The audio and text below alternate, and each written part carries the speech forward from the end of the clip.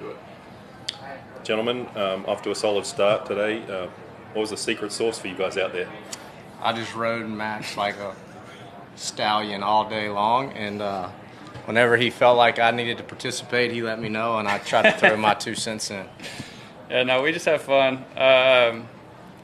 Obviously, we have a lot of good team chemistry. We made some great putts. Kev made 2 really good putts on 7 and 8 after I had missed, and that helped a lot. Because we saw the scores.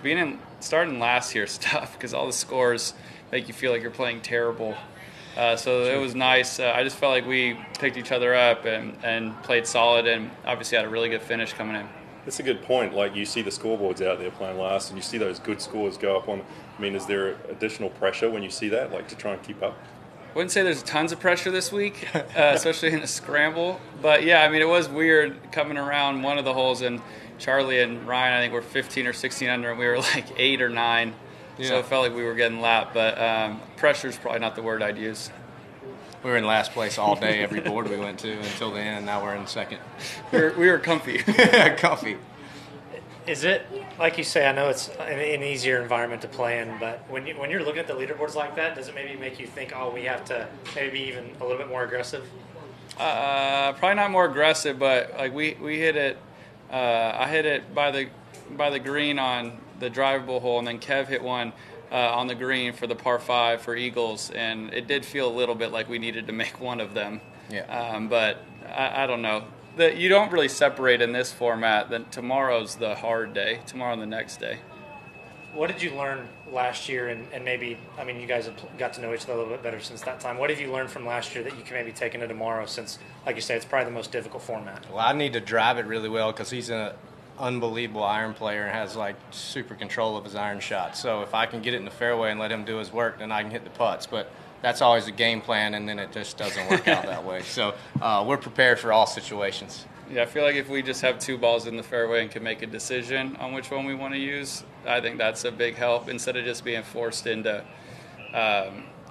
this is the only option we've got, so we got to go with it. So we'll play great tomorrow and be able to just have fun making those decisions. You guys see Denny play a lot, obviously, out on the PGA Tour, but might be the first time that you've seen Nelly play it for a full round.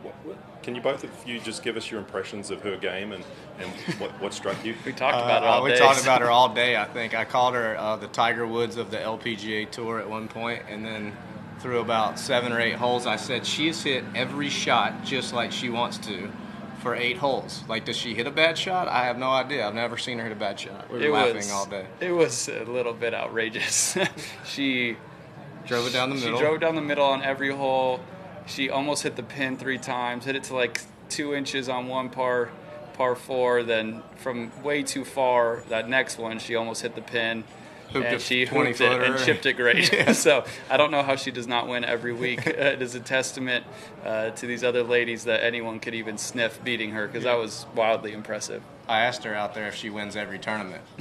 She said no. She said no. I'm like, I don't believe for it. debate. She said Lydia gets them all. I think they would have a nice battle. Anything else? All right. Thank you. Gents. Thank you all. Appreciate it. Thank you, guys.